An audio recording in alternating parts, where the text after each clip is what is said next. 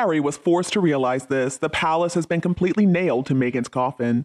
A royal source has spoken out to confirm that the royal family is now totally and completely cut off from Meghan and Harry.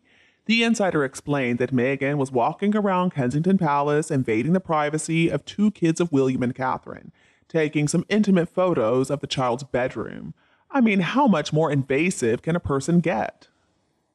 And that was even before they were officially married. Can you imagine that idiotic Prince Harry standing up for this nasty woman and comparing that to his absurd stance in court? I mean, who is invading whose privacy here? He also wrote such intimate things about his brother in his book Spare. That was not his place to do that. I'm sure that Prince William did not give Harry permission to write about his private parts. It looks like Harry is still the jealous, petulant, tantrum-throwing little baby he's always been, and I'm afraid that nothing can change that, aside from the fact that he married one of life's failures, who couldn't make it on her own with openness and honesty. She has to rely on deceit and lies and duplicity. Harry should be exiled to some remote place, and it should be paid for by the family with the threat of any more privacy invasions, and he's going to be financially responsible for his own income and his own housing. And Meghan, after everything she's done, well, she should never be allowed to enter the UK again. The desultory duo are going to keep on acting like this because there are no consequences for their bad behavior. Why should he stop? I mean, after all, he gets to keep his royal titles while he goes after his own family, the monarchy, Great Britain, and the Commonwealth. It is disgusting to watch. I think Harry is even worse than Meghan Markle. He showed such disrespect to his amazing grandfather and his incredibly loving grandmother too during their last few years of life. And he's also been so disrespectful towards his father, his brother, his aunts, his uncles, his cousins. The list goes on and on. And let's not forget, Meghan Markle. When your little toddler throws a temper tantrum, you need to give him some consequences and he'll figure out the right way to behave. If you don't, then you're going to be facing some really big problems later on. Neither one of these two has had that valuable lesson taught, obviously. Most regular people who do not learn this lesson end up serving time in prison. I suspect that part of Meghan's problem is her father was very permissive. He was misguided. He wanted to give her what he had not been able to afford for his two older children. And just look at what happened. Now, when his two older children were born, he would have been very young. He was still working his way up in the industry. And then by the time he got with Doria and they had Meghan, he was already an award-winning lighting director. Now, many parents would have done the same thing. It's a common mistake. Now, for a little while when Meghan was younger, she moved out of her father's house and she moved in with her mother. At that point, they were already divorced. But it didn't take her very long to have some problem with her mother, and then she moved back in with her father. So what was the reason? Well, okay, apparently it was Thomas who had offered to do the lighting for some high school play, and Meghan had an argument with one of the other students. So she marched right up to her father and she demanded that he pull out of the show, and that would have meant canceling the whole production. Well, I guess he realized that would have been a pretty messed up thing to do, and so he refused. And then, next thing anybody knows, Meghan is packing her bags and she's going to move in with her marijuana-addicted, shady mother. For at least a little while. And actually, I think that was a period of time that Meghan has talked about. She said her mother raised her and took her to a Korean sauna where everybody was walking around naked to illustrate that she shouldn't feel self-conscious about her body.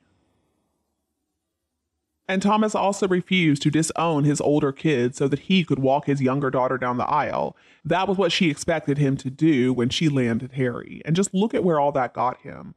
Both Harry and Meghan are emotionally unhinged individuals, and they continue to cut off their noses just to spite their faces.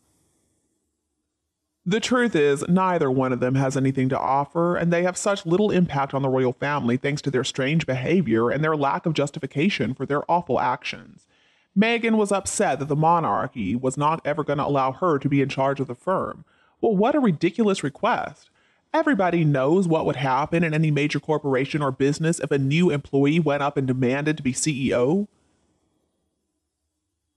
Meghan really misunderstood, though, what type of firm the royal family is.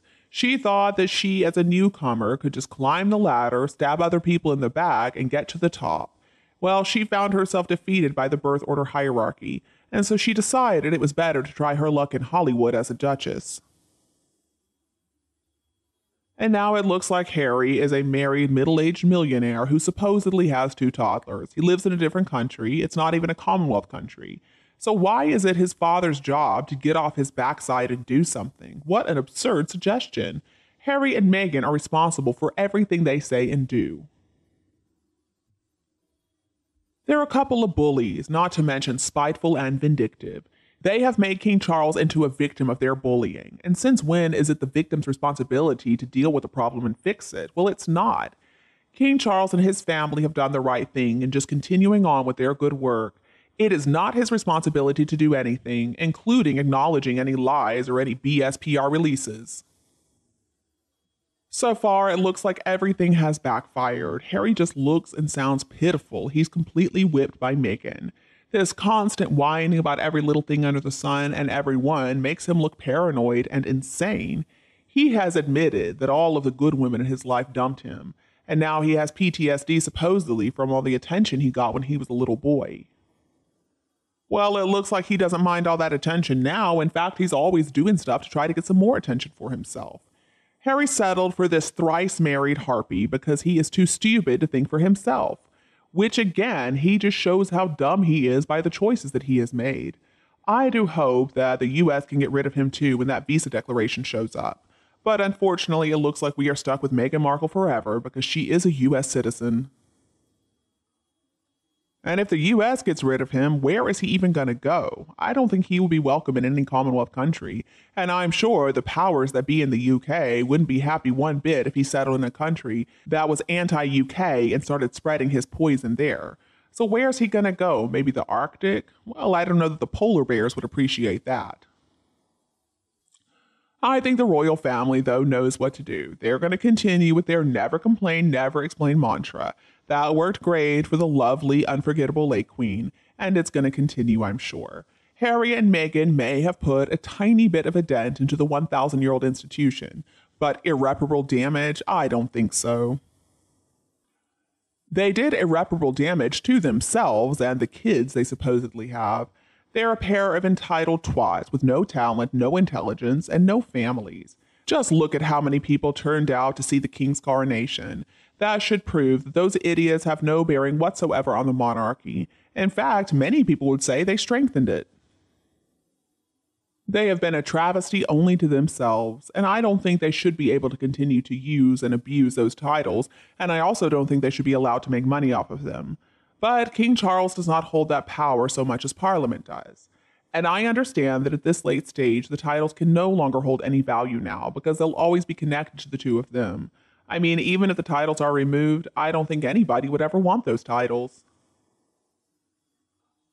In some ways, it's a real shame that the old days have come to an end, because I think Harry and Meghan would have been dealt with swiftly and smartly, but now it's 2023, and the king is busy doing his real job. He doesn't need to bother with Harry and all of his ranting and raving. Intelligent people with common sense can easily see Harry and Meghan for what they are.